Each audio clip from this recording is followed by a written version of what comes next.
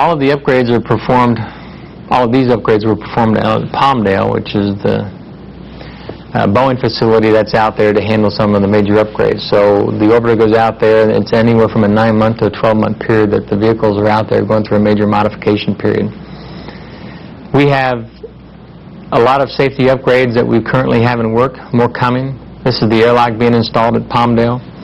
We have a task to try to introduce and bring in all these safety upgrades and have them on board and operational by 2005, which is very much a challenge for us to go off and go address.